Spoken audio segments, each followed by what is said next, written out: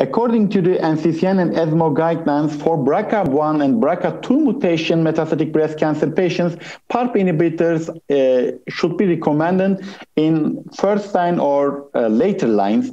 And for subgroups of the triple negative subgroups, we can recommend Sacituzumab govitecan or immunotherapy in later lines and first lines and later lines, respectively, regardless of the BRCA situation. For hormone receptor positive patients, regardless of the BRCA mutation, for HER2 negative subgroups, we can recommend in the subgroups of the non-visceral metastases, we can recommend CDK4 and 6 inhibitors, regardless of the BRCA1 or BRCA2 mutation.